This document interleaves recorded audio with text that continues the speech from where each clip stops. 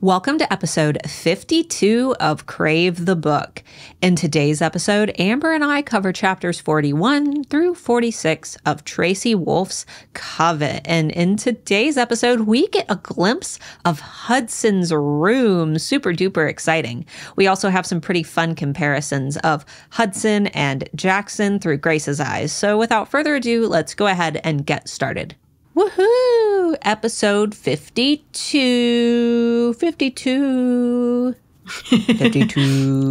And we've literally been doing this exactly a year. It is. This is our year episode, guys. So, technically, it would have been last week, but we did skip 1 week. We didn't skip a week. We did. What? Yeah, we missed one of the weeks when your little puppy dog. Oh, that's right. But we did an episode. You and Scott did an episode. So it has been a year. Yeah, it's been a year. Okay, I remember skipping a week, but then maybe it was just not listening to your dulcet tones of your voice. Well, either way, it's been like in terms of like time frame, it has been forever. 1 year of this, and we're all ready to covet. So super duper exciting. Maybe within this, next year, we will have it all done and we will be free of these binds that shackle us to this podcast. This could be a story in itself. It's like one of those things where you're stuck inside a video game and you have to battle your way out, except it's Amber and I, and we're stuck in a podcast and we're just trying to climb to the end of this book series, but then Tracy always announces one more book. We're like, no! We don't want to look forward to it, but we are looking forward to it. Right. We're stoked that Tracy announces new books. It's the fact that we have to read them as quickly as possible rather than enjoying them. We're maybe not even a quarter of the way through Covet, and we've been doing this a year. I know. We always say we're going to read larger chunks at a time, but it's hard because we get to the point where actually we've written an hour's worth of notes to then stop. Yeah. Would mean we'd probably have to get rid of some of the less important and points. That's where the funny stuff comes from. So, yeah, we got to keep it funny. But guys, if you haven't joined the Facebook group already, go to the Crave the Book Podcast tea room where you can laugh at all of our silly moments. Last few episodes, we have been posting them a little later. So if you ever notice that, because normally we used to post at 9 a.m. on Wednesdays, but it is currently 10:55 a.m. Wednesday, and I still have to edit this thing. So if you ever notice that the podcast is running a little late, it will always be posted between Wednesday and Thursday. It's a busy season. We try, but there's certain things that happen on like Tuesday or a Wednesday that then it means that our schedules kind of conflict. Like right now, I have a digger in my garden and 4 dogs in my house. And we have no front fence, so they have to go out at scheduled times to make sure that they don't run out. And then my husband's using like a hammer drill and like big loud machinery. And there's a point where I'm like, can you just stop for an hour? And he looks lost. He's like, I don't know what to do for an hour. What can I do for an hour that doesn't make any noise? And you were the same with your kitchen for 5 weeks. So, 7 weeks. Yeah. 7 weeks? Yeah. 7 do weeks. You now have a kitchen Yes. that is worth 7 weeks? Yeah, no. Not worth 7 weeks, but it is done. So that's all that really matters. But yeah, there things pop up, guys, but it will always be posted every week unless an emergency pops up. So yeah. So I don't quite remember exactly where we left off because I read yesterday morning. And since then, I've also read some of Crush to my daughter, Taylor. So now I'm like, oh my goodness, what's happening? I know that Grace was waiting to hear from Hudson and Jackson, and it was like 3 o'clock in the morning because they just got in all kinds of trouble. Well, Hudson did. Jackson didn't do anything wrong, but Hudson got in all kinds of trouble because he got in a fight with the werewolves downstairs, like in front of everybody. And Finn figured that Jackson also had to be responsible because where there's one Vega, there are more Vegas. It's too much of a coincidence that he found them in the same room as well. Yeah. Like, if he wasn't in the room, then maybe Jackson might have gotten away with it. Yeah. But he was stood right there. So Grace is freaking out, waiting to hear from them. And finally she gets a text and she assumes it's going to be Jackson, but it's Hudson. And he basically says, like, everything's good. Everything's cool. Yeah. So notes are starting with yours because I don't know the context. Well, we're a year in and you still don't know when to stop for the spoiler section. Nope. I forgot again. Guys, if you're a first time listener, there's a sound you gotta listen out for. You have to tell them what the sound is. This sound is, of course, the wolf howl. If you are listening and you get to the wolf howl, that means that everything after is going to be either the rest of Covet related or court related. All of my notes are court related.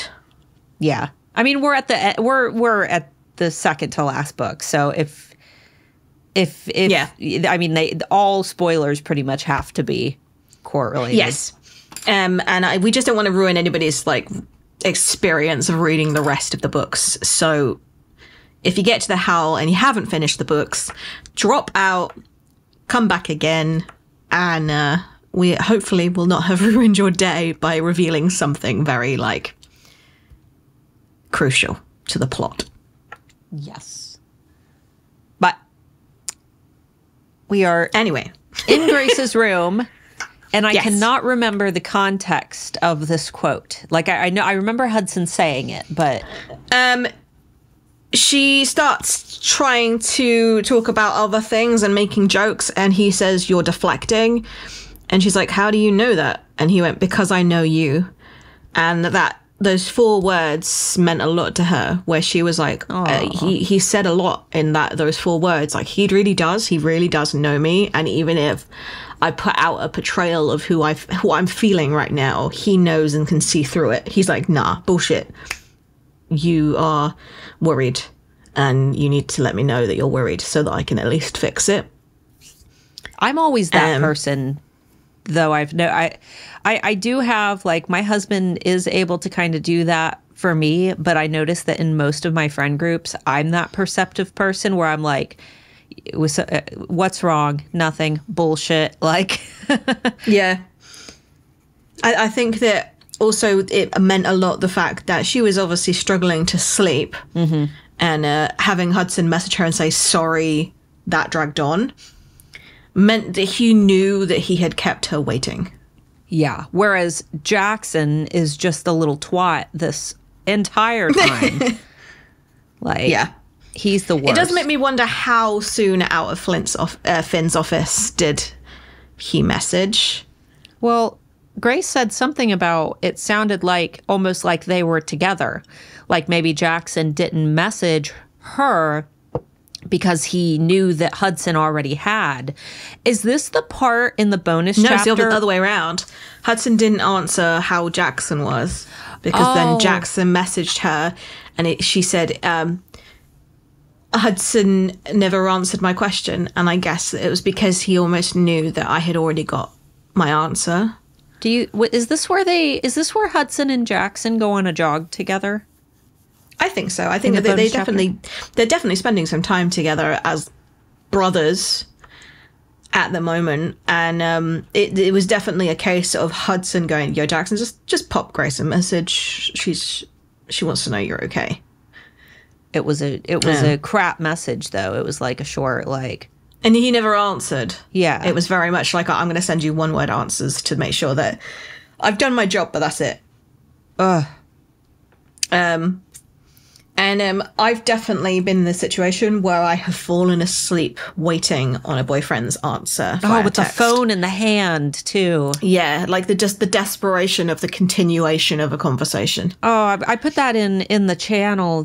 For those who don't know, I wrote a book, and I put that in where Vivian is waiting on Ryan to message her back, and she's holding the phone, just staring at the screen, and then like she just falls asleep and wakes up, and then she's excited because she's like, "Oh, she opens up her phone and she's like, "Oh no, he must have texted me. He's probably worried sick." And then there was nothing. He hadn't even read the last message she'd sent, and I was like, "Oh, I've been there." That's the most painful. I've definitely been there. I've also had the I just wanted to know that my husband was safe, and I had to force myself to stay awake, even though I was at that point where you can't force yourself to stay awake. And he was giving a lift home to a heroin addict. Oh no. She was in our car park just knocking on people's doors because she didn't know where she was. She thought that she was near her grandmother's house, and she was not. It was like midnight, and obviously no one was answering the doors because one, you don't answer the door at midnight, and two, everyone's asleep, so they probably didn't hear, or if they did, they're going, "I ain't opening." Nope. I wouldn't. That couldn't be anyone. Scott went out and had to make sure she was okay. And she said, "Oh, you're not the police, are you?" And he's like, "No." "Are you all right?" "You're not the police, though." And he's like, No, I'm not. I live over there. Like, why are you here?" And she goes, "I've done a bad thing." And he was like, "Oh, God." I would have called the cops. Well, he was like, "I would have, had she not gone, 'You're not the police, are you?'" I guess then she knows where you live, too. That's yeah. And he was like, "I never said my name.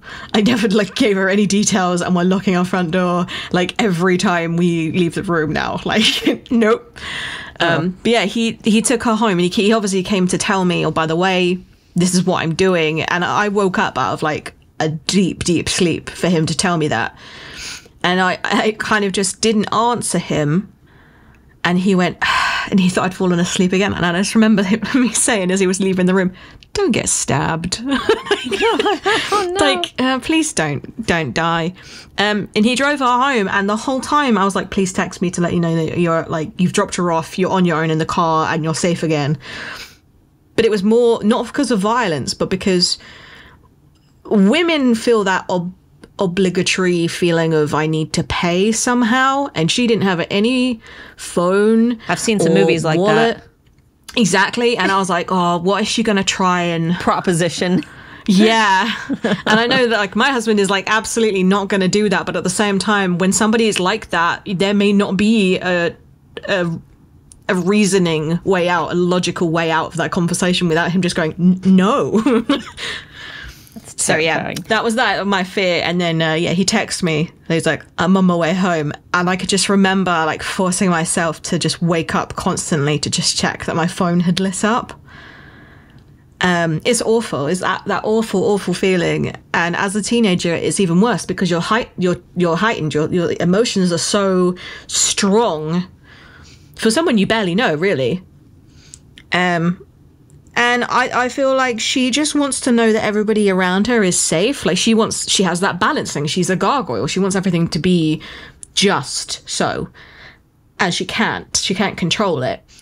And Hudson, he seems to kind of be aware of that. And he's like, "I'm not being a pussy. I'm not being whipped because I'm texting my girlfriend, not girlfriend, to let her know that I am okay." Yeah, he's done this on multiple occasions where if we were talking about like bros hanging out situation and it was just the bros would be like, "Oh, you doing this, doing that," just basically trying to, you know what I mean? You know how dudes are when they're all together. It's like it's the uncool thing to do to make sure that like your girl knows what's going on. When we're talking about teenage boys, and Hudson is always the one who's like, "No." Like when everybody was kind of dogging on Grace's idea to go look for the crown, Hudson was like, "No, wait, she's right." So yeah, I feel like sometimes that obligation to just go, do you know what, like this woman or this girl, even if she doesn't mean that much to me, I mean a lot to her, and therefore she's going to want to know not just where I am, but I'm safe. It's not she's being nosy, she's not prying, she's not being jealous of who I'm spending the time with, she's not nagging. She's just concerned for my well-being and my safety, and sometimes just hey, I'm safe, I'm okay, is fine, or yeah, I've reached my destination, I'm good. Yeah, that immediately removes that need for anxiety. And I remember I was driving on Saturday. I went to go and meet my friend at her house, and I sent her my WhatsApp location, my live location for my drive, and she goes, look, I don't need this, like I'm not gonna track you. And I was like, this isn't just for you, this is also for me, that I have now told you where I am, and if I get stuck somewhere, you will be the person that will know where I am.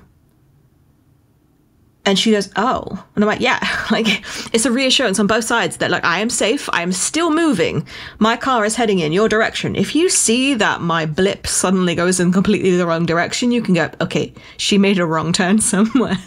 Are you okay? But some people don't understand that. Yeah, some people aren't in tune to it, you know. Yeah. And Jackson definitely isn't, because if he obviously knows that Grace stayed up all night waiting, and it's do you think he does? I would assume so. Why else would she be awake at 3 a.m? It's just it's pure fuckboy behavior to just to and especially when you consider the fact that maybe Hudson was the one, even though Jackson has texts from Grace waiting on his phone, because she said that she texted them. He has texts waiting from her, and rather than respond to them, he was just not going to, because Hudson did right away. I don't know. Yeah, I think he doesn't really. Well, I don't know whether it is because of the reasons that we know, or whether he's just like, you're not my concern anymore. You're not my responsibility anymore. Therefore, I don't need to tell you where I am or how I am. Yeah. Like, just as he was leaving for London and didn't bother to tell her. Yeah. He doesn't. But then I'm wondering whether when he was her mate, whether he would have told her as well, because he went to the bloodletters without her. He discussed like ending the mating relationship without her.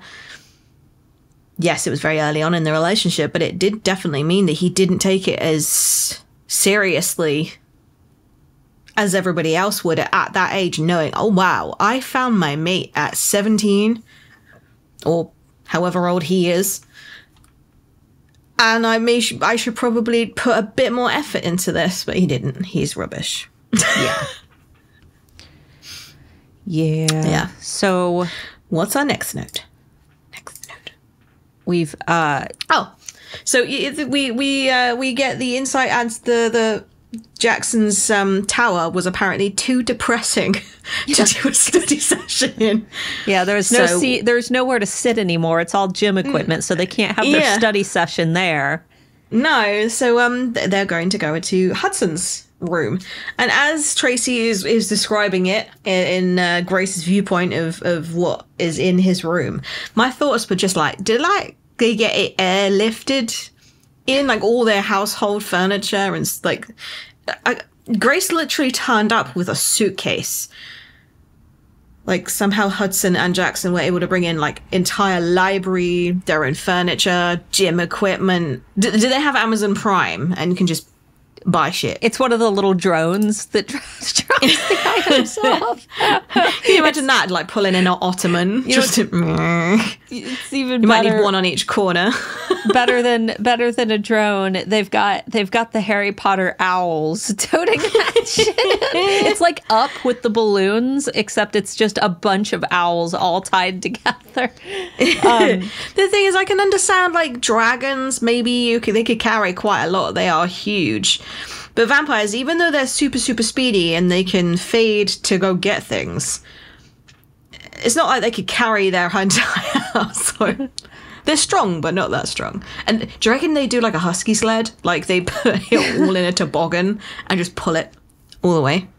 Depending on what the stuff is. Well, apparently it's loads and loads of books. And I have moved maybe 8-9 times in my life, and my books are the heaviest boxes of all. Yeah, they are. Because like every time I'm like filling up a box, I'm like, I could fill up this box more, but then I'm not going to be able to lift it.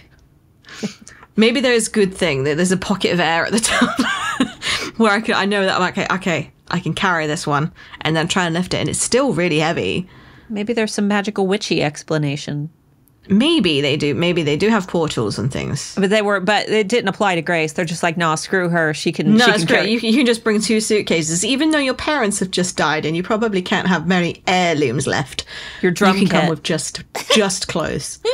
Yeah, like the poor girl. She didn't bring anything with her, really, and ended up having to turn up at this thing. Even though she knew she was going to Alaska, she didn't have any, like, outside worthy clothes. Macy managed to source all of them for her. Like, what did she actually pack? I know. I don't think... God, I don't think she packed anything. What was in her suitcases? She didn't have I don't know. Her pajamas and stuff. It also sounded as though, like, she didn't have any conversations with Macy and, like, the bit beforehand either, where she's like, look, I'm coming to Alaska. Do you want me to pick up anything from San Diego for you? Like we did. But, like, do you want to try anything that's British? Thought we could fill a suitcase with things. Like, she's talking about how the price of Pop-Tarts is. Grace could have started, like, a black market. How? In Pop-Tarts. Should fill up a suitcase with Pop-Tarts and start selling them on the sly. Well, what I want to know is, like, I mean, though the fan art often doesn't depict it, Grace is a bigger girl, especially compared to Macy, because when she tries to wear Macy's clothes, she talks about how, like, you know, her bits and bobs are kind of falling out of them. How did Macy even know what size to buy? What if Grace got there and all of the clothes that Macy, like, put in the closet were, like, extra smalls? And Grace is like, thanks. Oh, God. Like, none of this is going to fit. My worst nightmare. Yeah. It's like, by the way, it's not just Grace, you can't go outside because altitude sickness, or Grace, you can't go outside because it will kill you. It's Grace, you can't go outside because you don't have any clothes. All you have are your pajamas that you brought. Yeah. I reckon they have some form of, like, ordering things. I'm sure. How else do they get, like, food there? Because, like, yes, I know that the princes are rich and stuff, but Hudson's been dead for a year. Like, does he even have his own money? Well, that's what I said, was, like, did they just leave his room there? They didn't touch it? That would be depressing. I mean, even Cobwebs alone. When Hudson was in Grace's head, there were so many occasions when he could have just been like, look, I know the world is overwhelming. I've got something to show you. Go down to my room. Here's my room where all my stuff used to be. And you can just hang out there for some quiet time. Like, yeah, I got a 3D printer. Like, why does he have a 3D printer? What is he printing on it? Okay. So I gave you homework and you didn't do it. So now you get to... I'm drawing it right now. Oh, well, but from memory is my issue. Oh, okay. So I put in the Trello card. In fact, I will note it on here at 25 minutes. Now, keep in mind that this is like not good quality, beautiful artwork because I am no artiste. But I did my own little rendition of how I think that Hudson's room is laid out. So the first image, I'll put them on screens. For those of you who are watching on YouTube, you will be able to see it. I have Hudson's bedroom, how I picture it, with the pillars are the strange teeth, the 4 strange teeth at the top and bottom of the blueprint. With shelves kind of in between them, the axe throwing in between the others on the opposite wall. I don't know why, but when they describe him having a fireplace, I almost picture there being like an extra seating area closer to the door with the fireplace, especially when we talk about him burning like the poem book in that one bonus chapter that we got. And then the main seating area being more centralized with his bed in the rear of the room. But then I also did a beautiful picture of your perspective is perfect. Huh? Your perspective is perfect. I know. The table all splayed out, the legs like way stretched. I don't know why I could not. My brain doesn't work in 3 dimensions. So, and I also picture there to be 2 couches, but I couldn't draw. I like your little murals on the pillars. Yeah. Cool. She said, and I like your. Is that a 3D printer? Yeah, a little 3D printer and a little horse beside it. And she said that a bunch of camera equipment. So I put that in the middle, and the record player and speakers. But I almost picture it to be like a low bookshelf, like waist high. And then all of the items that she talked about, his record player and his cameras and stuff kind of sitting on that like waist high shelf. Yeah. So that's my beautiful, that's cute. My beautiful artwork. Amber's is going to be like magical. You guys will. Yeah. Because I draw rooms so often. I'm not an interior designer in any way, shape, or form. Actually, maybe I might have gone to Google SketchUp.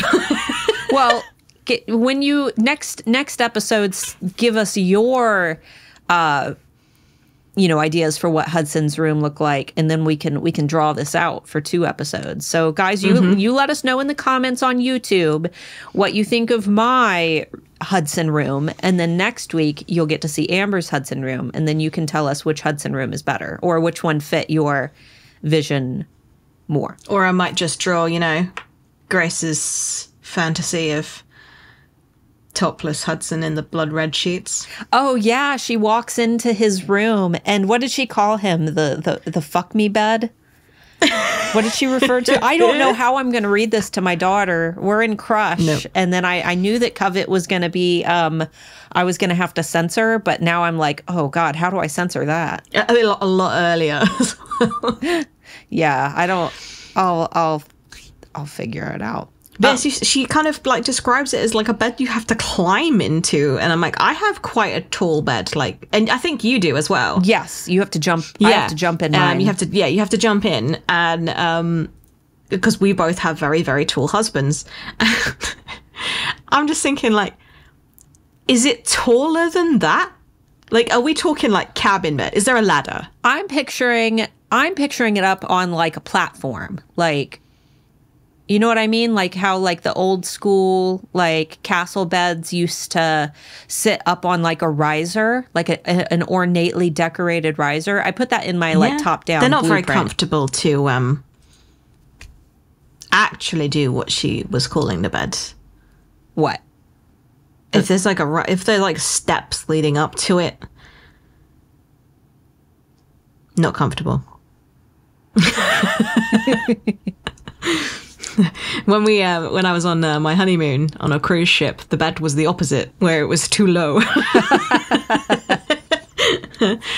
Yeah, it's like I think she's got this idea in her head that it is really, really tall and really like to climb into, but maybe it's just because, maybe because she's just short, and like it's like our beds are quite tall, and that's because to a tall man, getting a short bed doesn't make any sense, because if you roll out of bed in the morning and you put your legs on the floor, if your knees are above your belly button, that's an issue.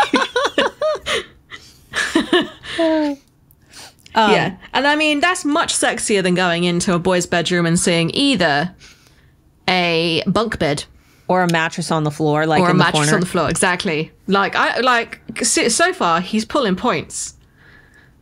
Yeah, we were mattress on the floor people for a while. But you were already together.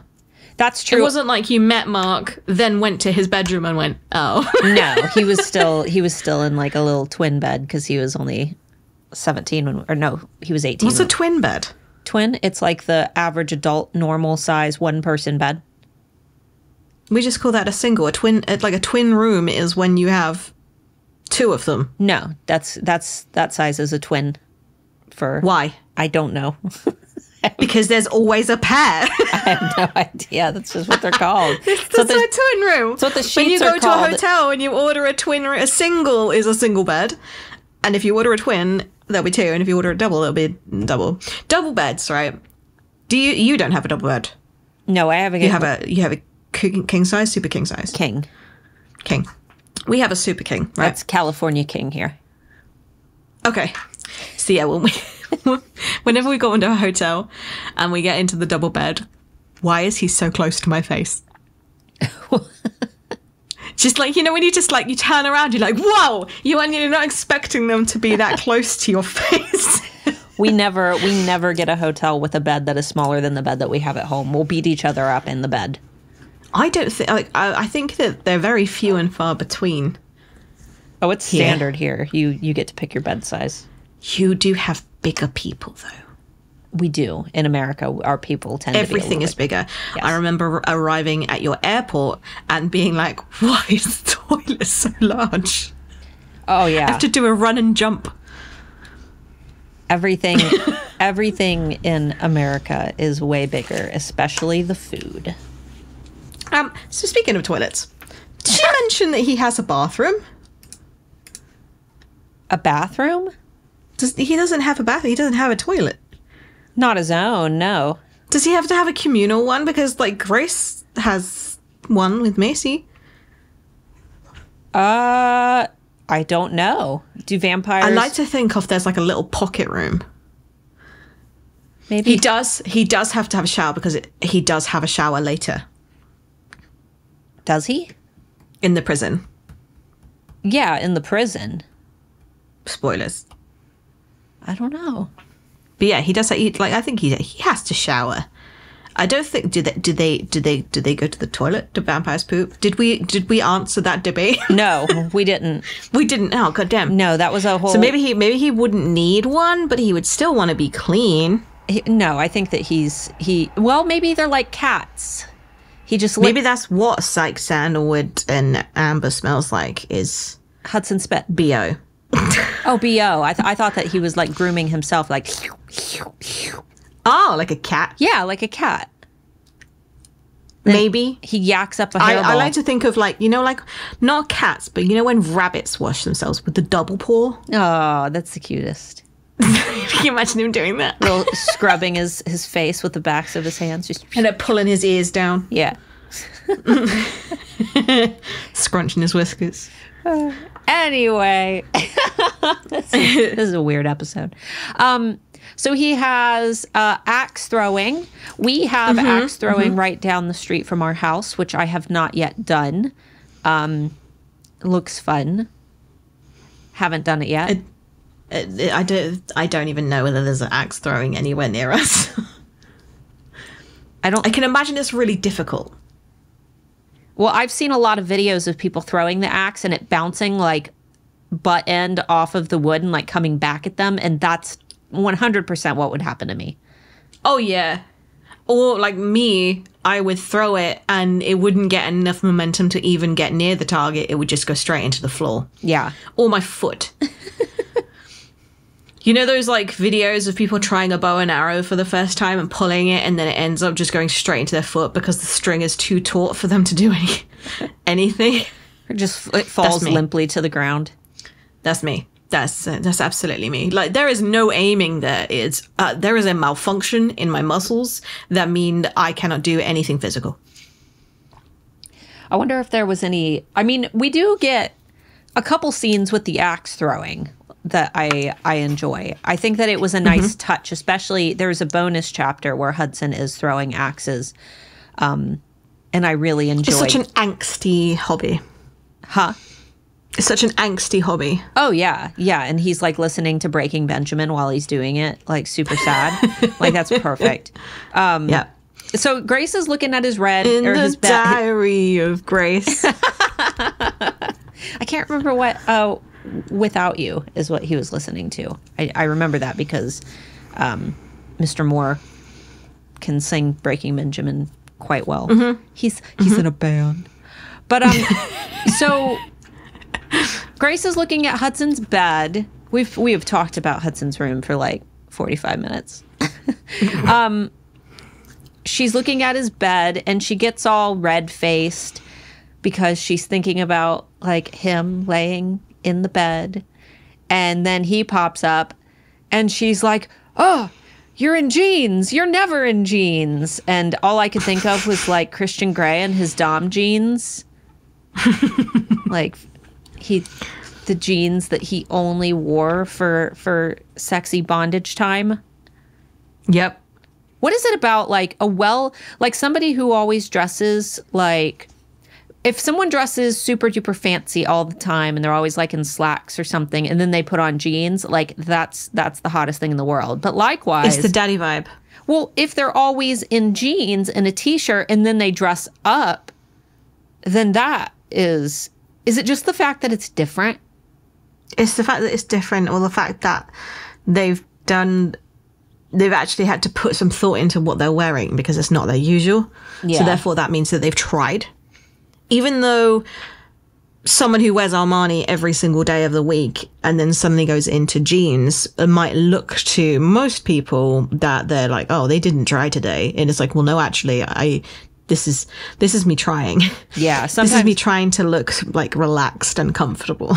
Yeah. Occasionally I will have a day where like I'm dressing up, but I will purposely like wear leggings and like a sweatshirt and I'll put my hair in like a messy bun because I want to have like that lazy mom look, but that's not how I normally like would dress up. So it looks put together. Does that? Yeah. You ever like try to aspire for like a lazy look? Yep. Yeah. And it doesn't look great. It looks like I did not try. Yeah, yeah. I'm sure that's how it looks from an outside perspective with me too. Like, look at this bum going to the grocery store in her oversized sweatshirt and leggings. Mm. But yeah, Grace says, you never wear jeans. And he's like, I've been alive for more than 200 years, Grace. Never is a long time. And I'm like, well, says he nevered. It's like, how many other things has he done? Because actually saying 200 years is a long time. And I'm like, well, we've actually found out that he wasn't really out of his house for most of those. That's true. So he probably hasn't really done that much. But jeans, I think, is negligible because that's a clothing thing. That's not an experience thing. No. Though, if I had to be like locked away somewhere and forced to wear jeans and like a bra, I would probably go on a rampage after I escaped. Yep. Yeah.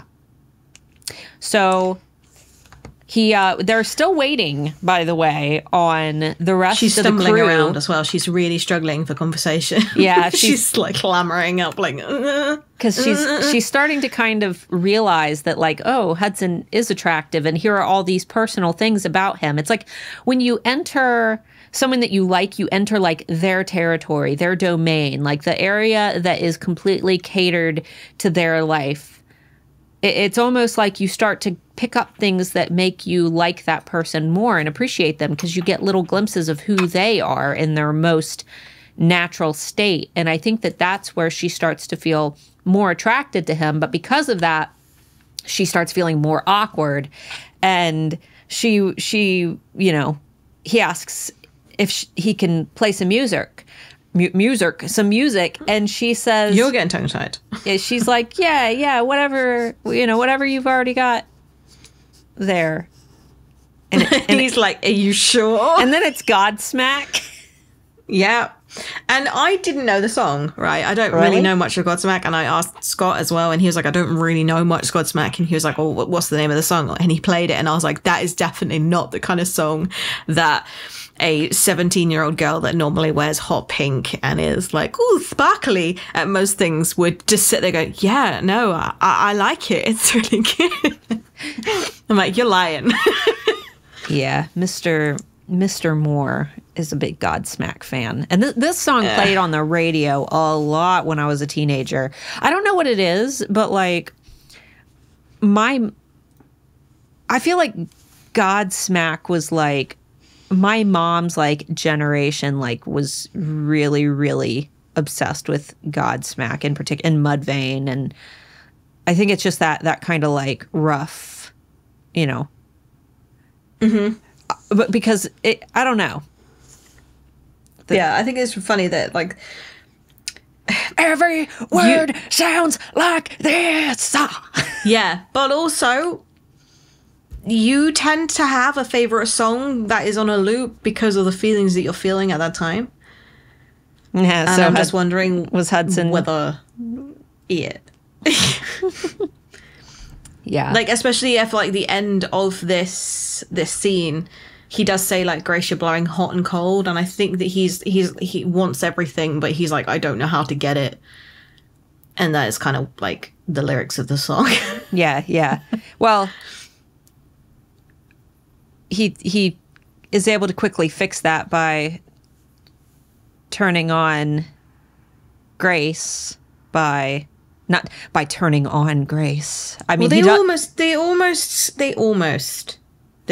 again. They almost. And then Macy walks in like, hi guys. And it's because Grace sent her a text saying, please hurry the fuck up. Yeah. Save me from this torture because I don't know what to say. So actually, it's Grace's fault. That's true. She could have just calmed down, and she also could have equally had messaged Macy and say, like, could you just, like, hang back a bit, or could you stall people a bit, like, and Macy, being Macy, would have absolutely done that for her. Sometimes she would have said, yes, I will be your wingman. I will. Well, sometimes what's the opposite of cock block? You set up preventative measures to ensure that you don't do something that you don't actually want to do in the heat of the moment when you might end up wanting to do it. For example, if you're going on a hot date but you don't want to sleep with the person, in order to prevent yourself from doing that, wear the ugliest pair of granny panties that you own. Mm-hmm. And then you'll you know, just put on your, like, nasty holy period panties, and you will, I mean, you're either gonna ball those suckers up and shove them down in your pant leg, or it'll be enough of a deterrent to not let him see you naked. Yeah, you'll be like, maybe next time. It'll make you think twice. What's the male equivalent? Like, not washing your fellas? Skid marks. Ew. I didn't mean skid marks. I meant your bean bags. Your bean bags. Not washing your bean bags. Ew. So the crew arrives. Flint's got tacos. Eden's got a broken nose. They've all been essentially tortured and beat up and terrorized by all factions. Other factions. Again, if you were listening to the spoiler section from last week's, Liam is nowhere to be seen. Phoenix. Oh yeah, Liam and Byron. Neither of them are there. Nope. Or Raphael. Yep, that just furthers my suspicion. Lots of suspicion. Like, everybody's kind of like very protective of each other once they realise that they've all kind of had the same treatment. And Hudson asks Grace whether she's been, like, bullied at all. And she's like, nah, no more than usual. And he's like, I'm sorry, are you saying that someone's messing with you? And I'm like, come to me now. Come to me, daddy. And she's like, well, yeah, but what else is new? I will destroy them. Yeah. So they all find out that they're all kind of getting beaten up, and it's not just made vampires, it's also born vampires as well that are causing the issues. Witches and dragons are all getting they're all getting the same treatment. So I did have a point in my spoilers section, but I'm not really sure whether it is entirely true still. However, I will bring it up. But I wrote it before Flint got beat up as well. Oh. Well, we're almost there, so we'll touch on it.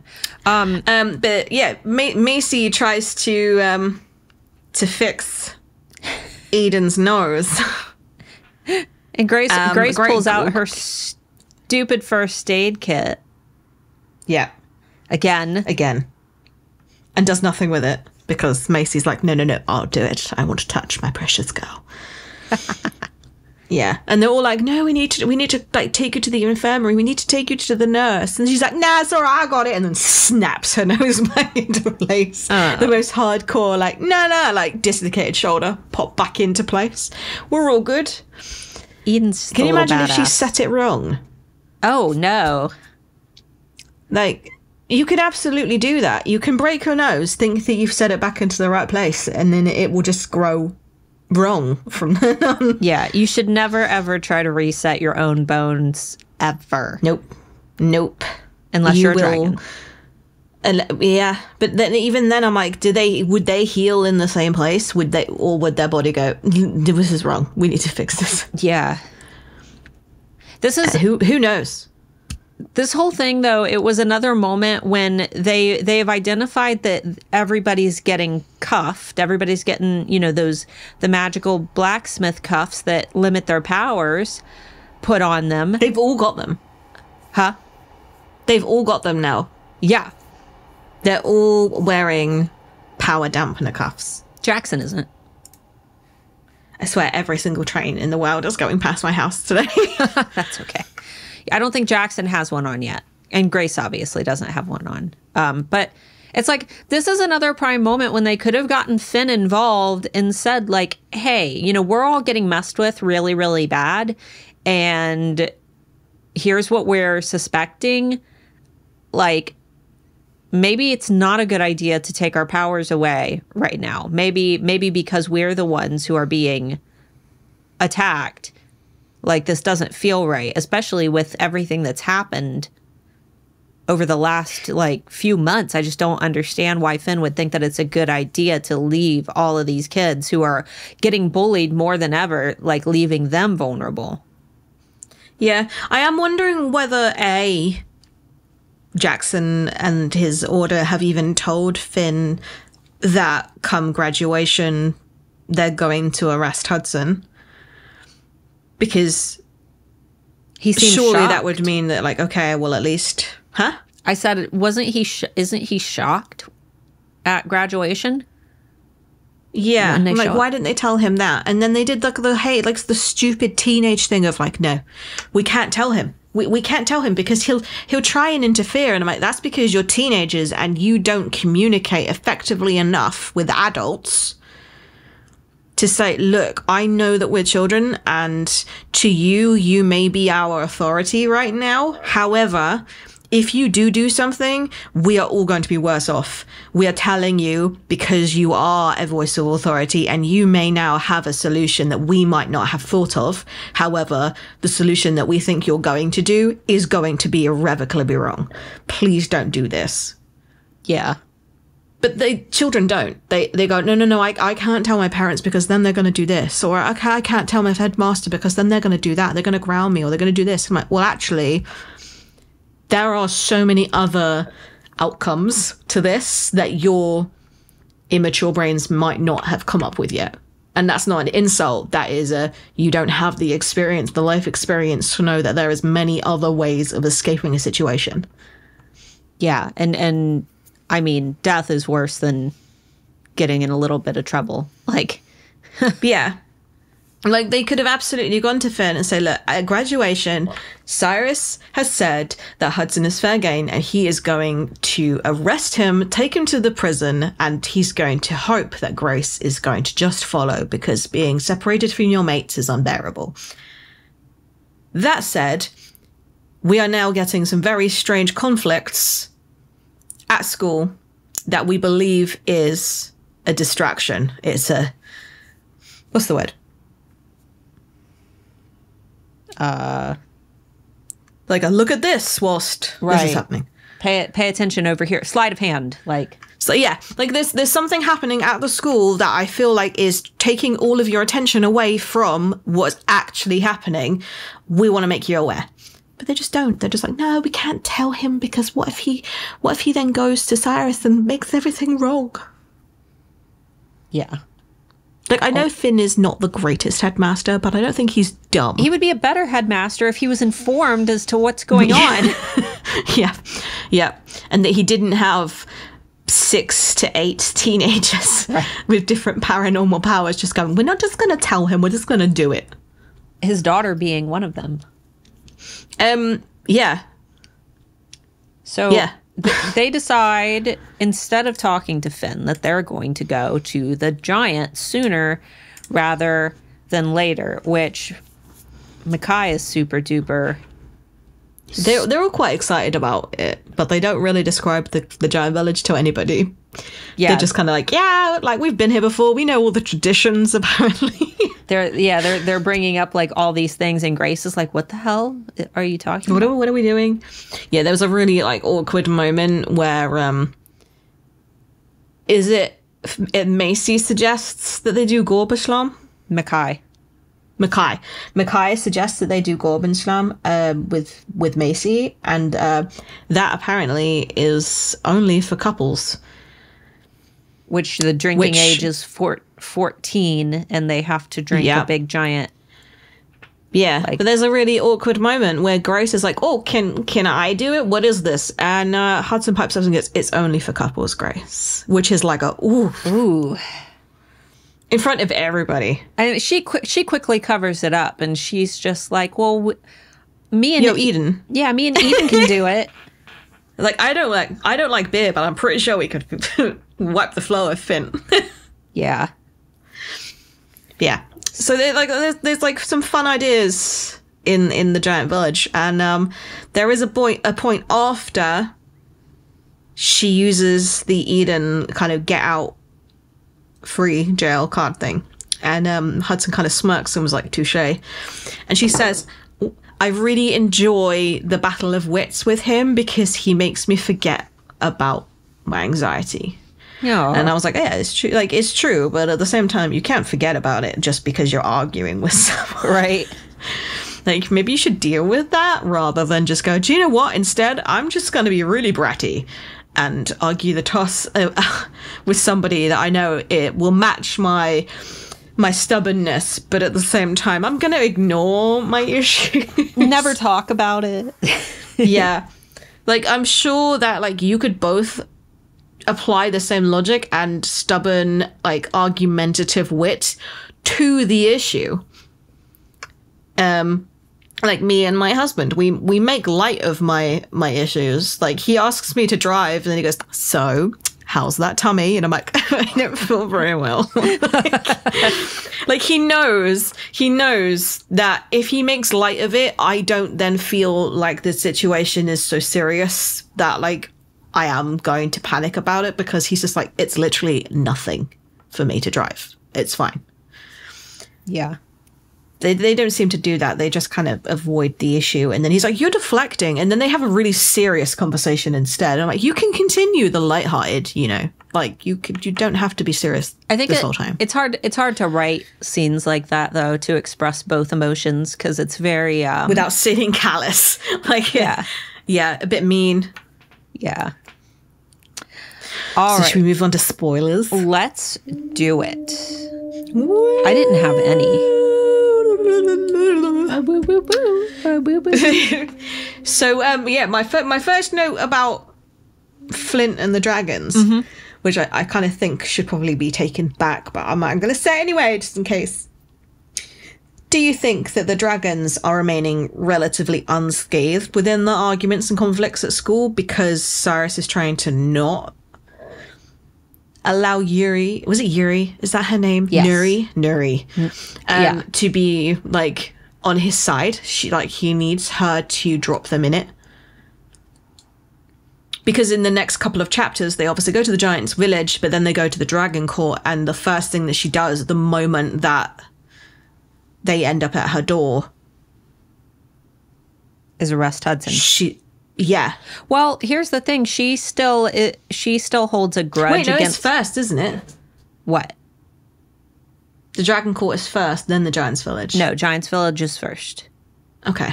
Then they go to Dragon Court. Well, I think that Nuri... Here's the thing. She is spiteful towards the vampires because her other son was killed due to Cyrus and Hudson. So I think that it was more of a personal thing. She's sending them to a prison, not she's sending them to Cyrus's prison. Yeah, exactly. I think that it was more like she was able to have, like, yeah, it's almost like her little secret weapon if she's got Hudson under wraps. Because then she's getting her revenge, but she can also maybe think that she can control Cyrus, because maybe she doesn't realize that Cyrus doesn't really care about Hudson all that much. Like, you took my son, I'll take yours. Yeah, okay. Yeah, I kind of thought that, like, Cyrus kind of not just had her in her pocket, but was able to kind of blackmail her a little bit into giving them to him. But yeah, you're right. I think she did it out of her own gain. Yeah. Of revenge. Yeah. And then my second note was a quote that I was like, damn, that's so true. Yeah. And continues for the rest of the book. And I think Flint says it. No, it's Grace. I don't think anybody says it. I think Grace... They do say it. Oh, do they? I thought Grace just thought it. I think it's Luca. Actually, I think Luca says it. Whoever it is, they say, how do you control powerful men and women all around the world? You threaten their children. Mm-hmm. Because Hudson tells the group what the real plan was behind when he went off the rails and pretended to kill people and which no one's asked him that yet. Yeah, like, poor dude. Like, no one's ever asked him his motives, or like, why did you do it? They all find out that essentially Cyrus was going to kill the second born child of all paranormal families. Was it second or first? If they didn't, I can't remember, but any that had more than two. Yeah. Like, this is then very, very true. At the end of Covet, they come back to the school and all the children are gone, and they remain gone for most of court. Yeah. He and locks Cyrus is able up. to manipulate a lot of the factions because he has their children. So he's using the same tactics again, but in a more controlled scenario. His first plan failed, so instead he went, right, I'm going to use the same tactic, but I'm going to use the same bargaining chip, but I'm going to do it better. And no one saw it coming.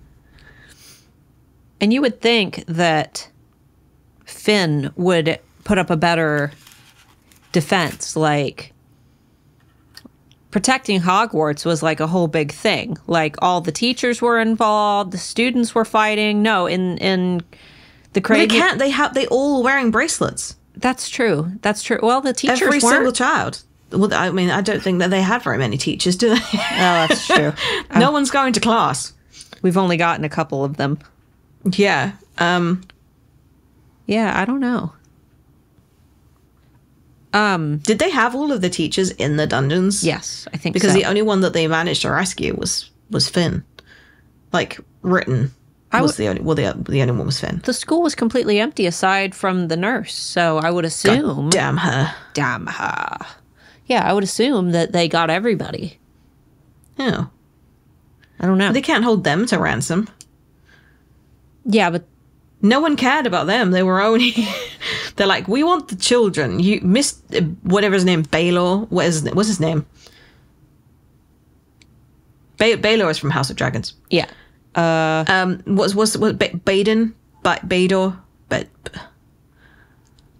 I can't remember. Werewolf astrology guy. Nobody cares about him. Huh? DeMason? Maybe? I don't remember him. That's how much There was of an impact he made. DeMason was the... Bader? Yeah. DeMason is the giant. No one cares about those teachers. Nobody cares about these teachers. Where did they go? Well, I would assume that they all live at the school. So if they're not at the school, they didn't just notice that the kids were gone and then be like, oh, cool. Vacay. Cancun. Yeah, they all just took off together. I don't know. Yeah. But yeah, I thought that was a very, very interesting and poignant quote. And it kind of outlines the rest of the series, really, doesn't it? Yeah. And then the next thing was the Giants Village and Gorbislam challenge, and I just remember drunk Flint. I forgot all about that scene. You know, I loved in court. I loved Baby Flint. Was it Baby Flint? No, it was Chicken Flint. I love Chicken Flint. Chicken Flint and Baby Mackay. Yeah, Baby Mackay, Chicken Flint. I love that scene. But Flint drunk singing, like, yeah, that was probably my favorite.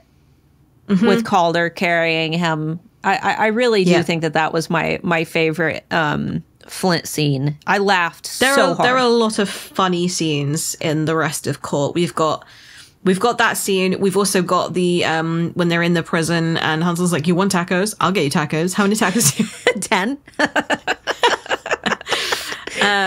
Yeah, like there is like so many like little moments of just like, that's really funny. Yeah. And I'm going to remember that every time I read it. I'm like, oh yeah. Yeah. And what's really fun is I'm reading them with Taylor, and we're just to the point where Grace wakes up in the casting tower after her body gets taken over by Hudson, doesn't even know that it's Hudson in her head yet. And and I keep asking Taylor, I'm like, well, what do you think of Flint? Do you trust Flint? And she's like, no, I hate him. Like, and I just, it's so cute watching her, you know, she's got some great conclusions though, that I didn't even consider. She thinks she's very decided on thinking that the reason that Grace is pushing Jackson away, and that Grace, you know, feels weird every time she tries to get close to Jackson, is because Taylor keeps saying, that's not Jackson. That's not Jackson. That's Hudson impersonating Jackson. Like, she's convinced that Jackson is gone and that Grace's gargoyle is pushing away because it knows that it's not actually Jackson. She thinks that it's Hudson doing like some type of like glamour, which is way more insightful than I would have come up with. So yeah, her theories are damn good. Yeah. Speaking of Grace's gargoyle, her gargoyle does pipe up during these chapters when she's talking about all the feelings that Hudson makes her feel. And she says, like, Hudson's like the sun, warm and inviting and things like that. And then she said a tiny voice inside her mind says, and safe. He makes you feel safe. And I was like, ah, like her gargoyle's like, hello, excuse me. You're safe. Tap, tap, tap. Hello. Stick with him. Crawl into She does compare them, doesn't she? She compares Jackson and Hudson because they're both tackling the same problem, and it's the fact that born and made vampires are attacking other vampires in the order. And he's like, how different they are at addressing the issue. Mm-hmm. And she's like, Jackson is like a raging fire that's cold. Meanwhile, Hudson sits there quietly burning and asking questions that you don't feel are relevant until they are. Which is way more attractive. Yeah. And I was like, oh, like, she then kind of compares them and says, like, who would be best for king? Because she says that they're both kings in their own right. But she's like, Hudson seems to be more of an empathetic king, that he would be more loving towards his audience. And it was like, yeah, she's right, but she's going to make him the gargoyle king instead. And he's going to be a housewife. the house gargoyle. Housewife husband. The house Hudson. House husband Hudson. The house. That's the name of the that's the name of the podcast. House husband Hudson. Okay. Perfect name. Also, he keeps his bedroom very neat and tidy, so therefore he'd be good at the cleaning. Yeah. Got to break those. Especially if he hasn't been there in a year. Break those social stereotypes. Yeah. I bet he wears a mean apron when he's naked. Just the apron. Just a naked butler. Naked butler. The butler. And the front will be one of those, like, Michelangelo statues. Kiss the cook. Yeah. Grill daddy. Okay. Is that it? That is it. That is it. Oh, what a ride, guys. What a ride. Thanks so Whirlwind. Thanks so much for listening. Sorry this episode was a little late. Things have been a little bit busy, and things are busy for Amber and I throughout the holiday season as well. So we might have a couple episodes that run a couple hours late, but they will be posting every week. Feel free to join our Facebook group. You can find it by searching Crave the Book Podcast Tea Room to chat with our listeners and occasionally us when we're not super duper busy. And yeah, guys, thanks so much for listening, and we'll see you next week. Bye-bye.